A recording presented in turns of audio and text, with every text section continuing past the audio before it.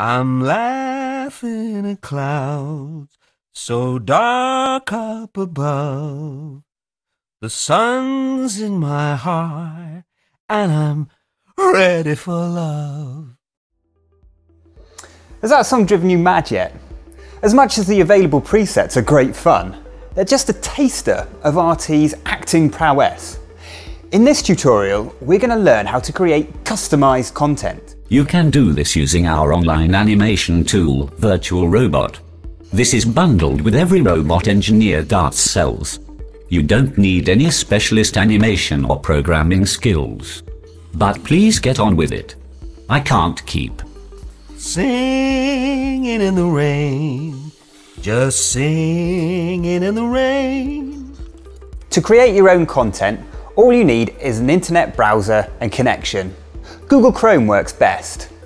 To access Virtual Robot, go to www.virtual.robothespian.co.uk and enter your username and password. Once logged in, you'll be greeted by your very own virtual robot. Welcome. I'm RoboThespian, and this is my virtual robot interface. This handy web application allows you to create performances with the virtual me, which can be played on the real-life RoboThespian. Amazing. I don't look like that in real life, do I? I can't bear to watch this. Now we've got a rough idea of what Virtual Robot is, we'll make our own content. To start, we will make a new file by clicking File, New File. A good place to start is by adding what our RoboThespian is going to say. By dragging audio files into the timeline, the Virtual RoboThespian will automatically lip sync to our pre-recorded audio. To be or not to be? That is the question. Don't give it too much credit. It is not always possible to record your own audio, so I'm going to delete this one by clicking it and pressing delete on my keyboard. Instead, you can drag a text file onto the timeline. Also, I could type in our speech box. Virtual RoboThespian will automatically make audible speech and lip sync to boot. This one is from my own personal collection. I love and approve of myself. I am a strong, independent woman. That is so cool. That is so cool. You can pick and choose between voices from different countries, genders, and tones. Bonjour, je m'appelle RoboThespian. Je voudrais une croissant s'il vous plaît. It's a bit cliché, RT. Cliché? Moi? Non, non, non.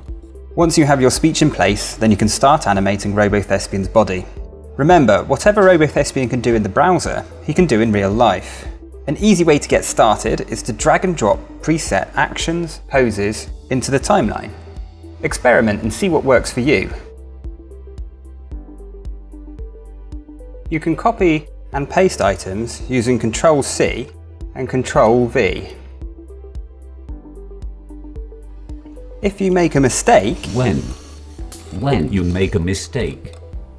When you make a mistake, undo with Ctrl-Z or redo with Ctrl-Y.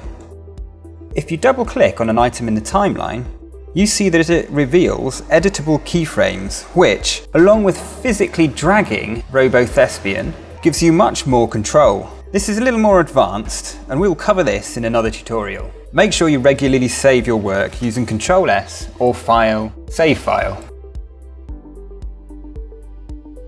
When your masterpiece is finished, you will need to upload it to your RoboThespian. To do this, click File, Transfer. Then click the sequence you want to transfer on the left and the robot on the right. Then click Transfer. If you own multiple robots, you can upload it to any or all of them simultaneously. Then you can use Asset Manager on your robot to assign performances to buttons on the touchscreen. Be sure to check out the tech wiki on how to do that. That's all we've got time for now, so it's goodbye from me. And it's goodbye from him. I still don't get that joke. It's like it's goodbye from him twice.